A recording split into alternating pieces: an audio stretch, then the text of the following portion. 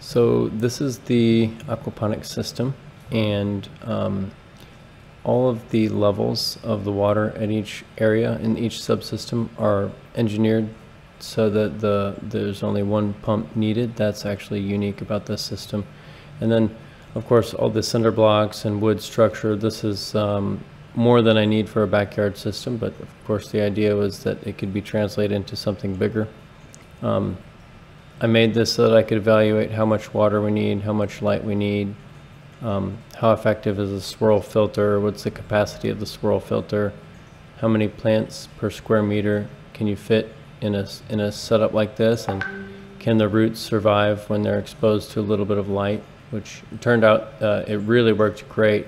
And the fish waste from this tank provided more nutrients than I ever expected. All I had to do is supplement a little bit of the micronutrients like potassium, and then there's a slope here at the bottom with the sand that I can probably indicate here. So there's a gravel inside the base that brings my water back to the drainage area. So the slope of this is also engineered, and everything can be scaled up pretty easily. So I would be happy if somebody copied off this system, or if we need design help, we can talk about that too. I almost forgot to mention that the purpose of all this is to be able to get the energy from the sun. Most high-tech or most well-designed aquaponics systems are supplemented with LEDs, or they're fully indoors, and this amount of infrastructure is pretty heavy and pretty solid for a long-lasting system.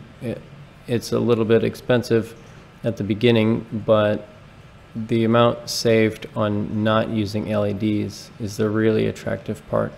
In some place like Malaysia, it would be, I think, very appropriate.